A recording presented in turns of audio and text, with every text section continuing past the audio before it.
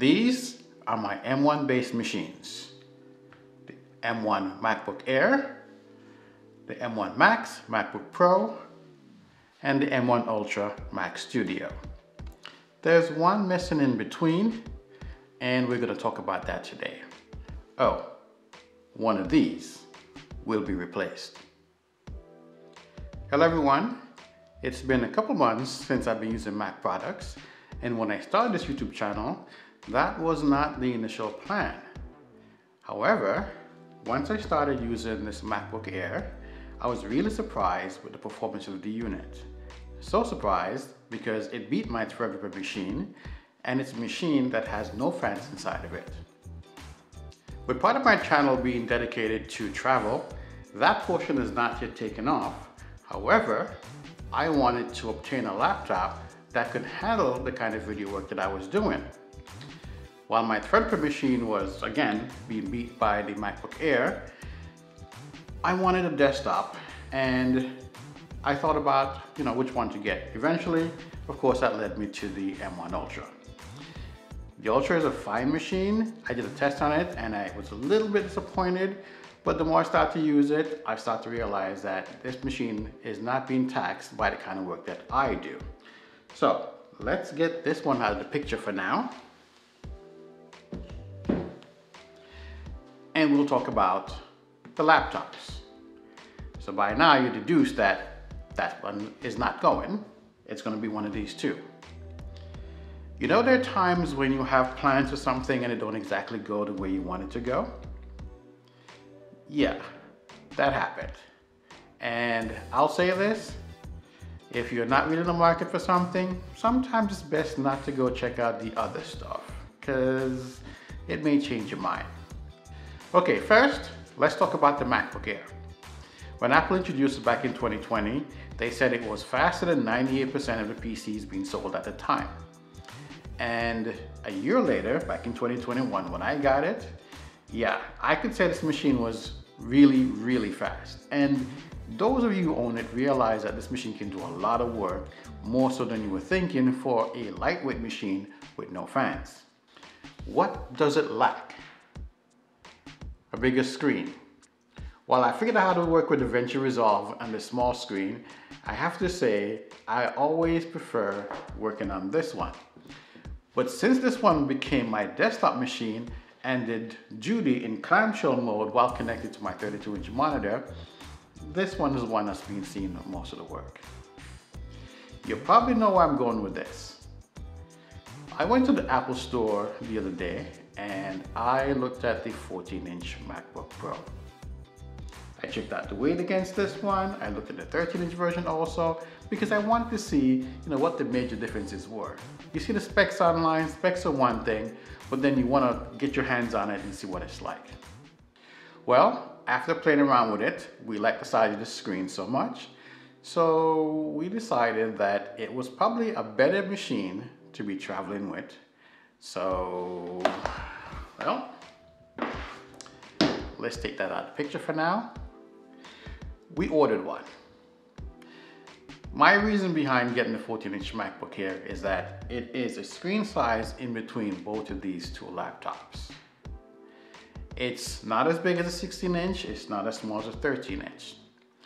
Would I prefer something in between that's a little bit bigger? Certainly. And I did a video, you can watch it up here, where I talked about the need for a 15-inch MacBook Air. Because let's be honest with ourselves. This lightweight machine is great to carry around and the performance on it is wonderful. Guess what I heard this morning? Apple is considering making a 15-inch MacBook Air, but it's probably not going to come out until next year. That kind of bites, because I was hoping that it'll come out later on this year. If you haven't watched my video on the 15-inch MacBook Air, you should probably check it out. I talked about the things that we needed compared to the 16-inch MacBook Pro and why we need a smaller form factor machine that we can carry around that can give great performance as this MacBook Air. However, having a bigger screen means slightly larger footprint and more battery. So overall, well, I should say in addition to that, also space to manage the heat. Because yes, some of us like a fanless design that can perform well. 15-minute videos or so, this is doing about 9 minutes, while this one we can do between like 3 to 5 minutes. Hey, that's pretty good, right? That's not bad really when you think about it for a machine with no fans inside of it. None. So the M1 is performing pretty good, but getting an M2 chip inside of this one is going to make it perform even better. Guess what I have here today?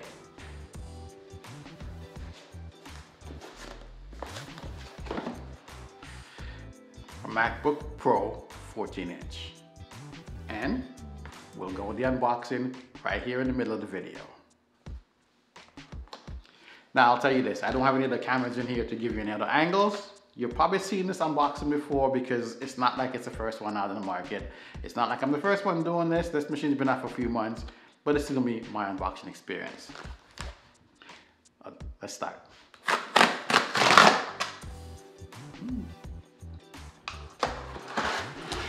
I've always liked Apple's packaging. They make it so it's easier to work with. And there we go. Ta-da! Our 14-inch MacBook Pro. And here we go.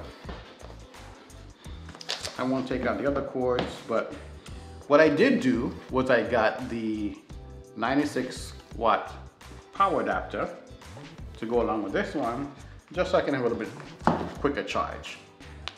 So we'll put these aside because we don't need them right now. So you're wondering now, which one of these machines are going to be replaced? Guess which one? Put it in the comments. Let's see if you can figure it out before we get to that portion. So here they are, stacked on top of each other. 16, 14, and 13. Now, I have to say, just looking at it from this perspective, the 14-inch isn't that much bigger than the 13-inch. The 16-inch is a massive upgrade. Would I want a 15-inch version? Definitely. But this is what we have. So to answer your question now about which one of these are going to be replaced, it is going to be, drum roll please,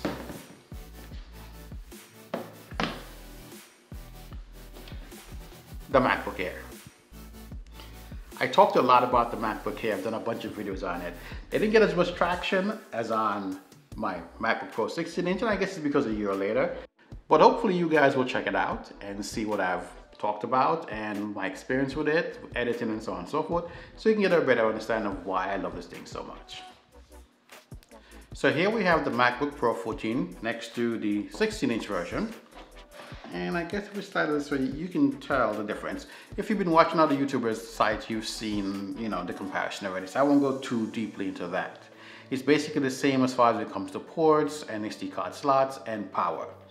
Main difference is screen, and of course in the 14-inch version, you can get, the lower tiered chips inside this one.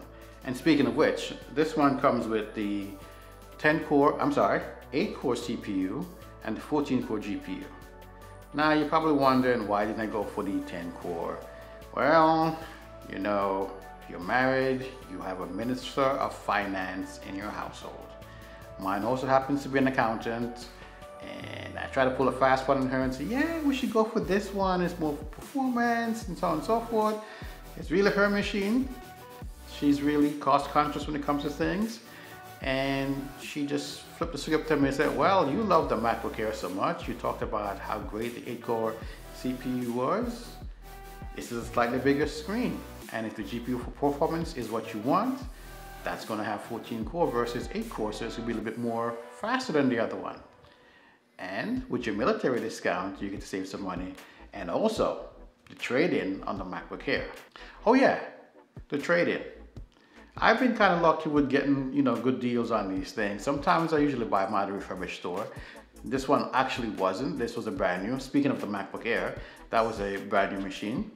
And I did trade the first version in and then got a credit. So the credit I got in this one was going to be $660 to go towards this particular machine. And I did upgrade it to the 1 terabyte hard drive. So I'm also saving overall on the machine because it comes out to about $2 grand. Yes, even with, you know, adding the 1 TB hard drive, the military discount took it down a bit, and I'll have another 660 once I send the machine in. So we're looking at what, 13 and change before taxes. So we were both happy with the prospect of those numbers. So I'm going to be testing out this machine and let you guys know how it performs in my use case. Again, I do mainly videos, a lot of 4K videos. So I want to see how that will work as my backup machine. Let's say you're on a plane and you want to edit a video while you're doing some long flight. This probably wouldn't fit on the tray very well, but this would. And while she's napping, I can edit. Now that I have each version of the M1 chip here in my house, I will do a test with all of them and to let you know how they perform. I'm expecting that even though this is a 14-core GPU, it should perform much better than the MacBook Air. And not quite going to be in par with the MacBook Pro, but it should be somewhere in between. So let's get into those numbers.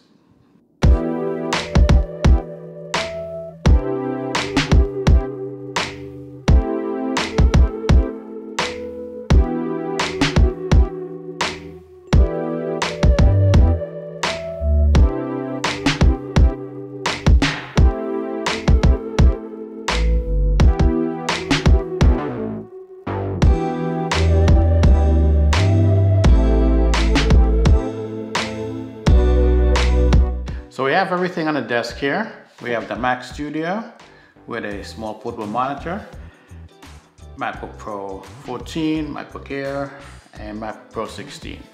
So I did a test of the last video I did because I did record it in ProRes 422. And the render time was 2 minutes and 28 seconds because I did test it out on the Mac Pro to see how it would do with the higher codec. 2 minutes, 20 seconds, not bad. The MacBook Pro, however, did it in 2 minutes and 54 seconds. Close, and that in my mind says this is doing a much better job, and either this is being held back somehow, or we're not really stressing it that much. Anyway, we'll continue. The MacBook Pro 14 did it in 4 minutes and 46 seconds, and the MacBook Air did it in 8 minutes. So we're talking, that's a good reduction in time there. 8 and change, 4 and change, 2 and change. So going from the MacBook Air to MacBook 14, there is definitely a reduction. And granted, this one, as I mentioned again, it's going to be the 8-core CPU with the 14-core GPU version. So that's not bad. All in all, I think it's a pretty good upgrade in power, pretty good drop in render time.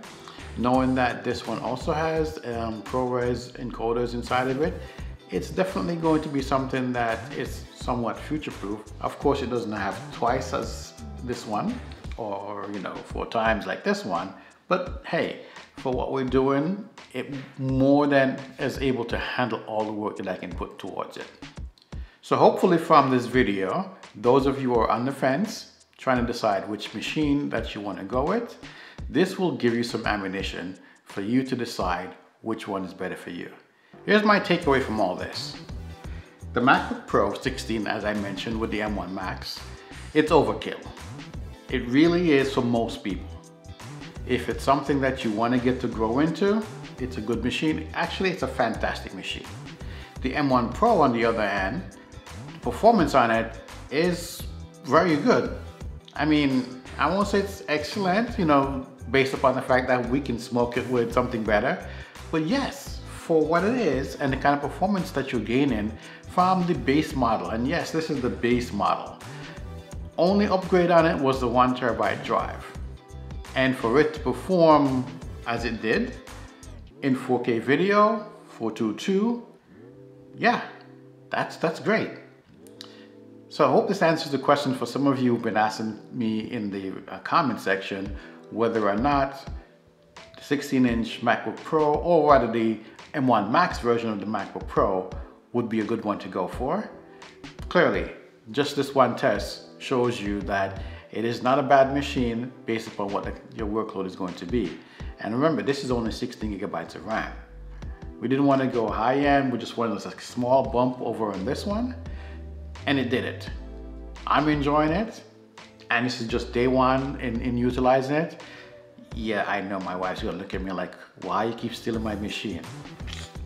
But while it's a little bit heavier than the MacBook Air, overall the performance, to me, it's worth the upgrade. I'm glad you stuck to the end of the video. Thanks for staying with me. Subscribe to the channel, give the video a thumbs up if you like it, and I'll see you in the next one.